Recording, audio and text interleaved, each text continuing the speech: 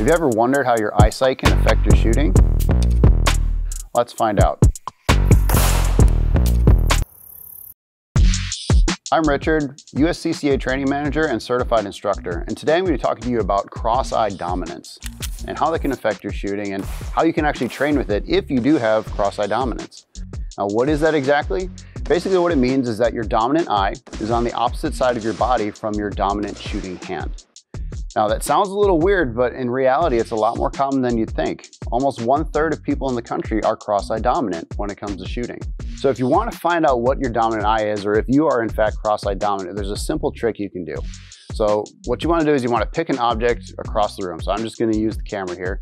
I'm going to make a hole with my hands. I'm going to look at that object with my hands, and I'm going to slowly bring my hands back to my eyes. And what's going to happen is it naturally settles over my dominant eye. So you can do that right now. Pick an object in the room, put your hands up like that, and just bring your hands back. They're going to naturally come to your dominant eye. Well, there's a couple different ways you can go about training for this. So if you are someone who is looking for that way to train in your cross-eye dominant, here's some tips for you. The first thing you can do that's been suggested by several instructors is to literally switch which hand you shoot with. Now the benefit of this is that now you don't have to worry about aligning, everything's nice and lined. So if I'm a left eye dominant shooter, but you're right-handed, I can just switch that gun to my left hand, and now I've got that perfect alignment every time I want to shoot. That's easy, it's great, but now I've got to relearn everything with the gun. How to hold it, how to take it out of the holster, how to do my reloads, all of that stuff. Now I have to learn how to do that left-handed. So if you want to work with that, you certainly can, but there are a couple other things you can do as well.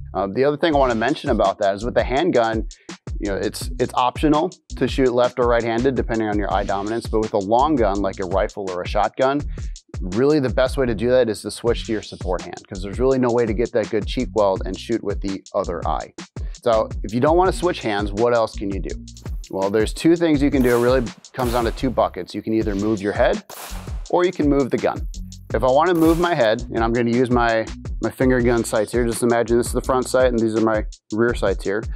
If I want to just move my head, I can rotate it on the vertical axis. So I'm sighted in here, so I'm going to use my right eye to get on target because I'm right eye dominant. But now I can just simply move my head to get that good sight alignment sight picture with my left eye. So the gun's still on target. Now I've got my left eye to get that good sight alignment sight picture. If I don't want to do that, I can also just simply tilt my head. So I've got my good sight alignment sight picture. Now I can just rotate my head down and I'm back on target. Now again, with that, you're putting the gun out, you're moving your head in a different direction than the gun is actually moving. So some people don't like that.